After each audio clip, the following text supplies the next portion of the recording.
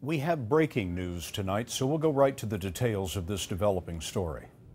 Good evening. I'm Anthony Salvanto, CBS News. Tonight, CBS News estimates that Hillary Clinton has clinched the majority of delegate support she will need for the Democratic nomination. Hillary Clinton will become the first woman nominated by a major political party for the presidency of the United States.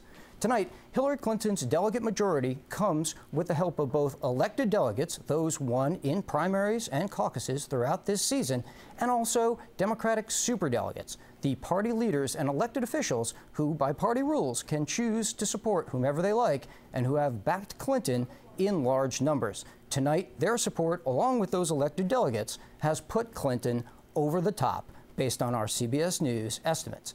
Now, the primaries continue tomorrow night, starting in New Jersey, and then out to North Dakota, South Dakota, Montana, New Mexico, and California. Clinton will still battle Bernie Sanders for delegates and additional votes as she looks to add to that delegate lead. In California, Clinton and Sanders have been locked in a tight contest. So again, tonight, Hillary Clinton will become the first woman nominated by a major political party for President of the United States, clinching the majority of delegate support needed for the Democratic nomination.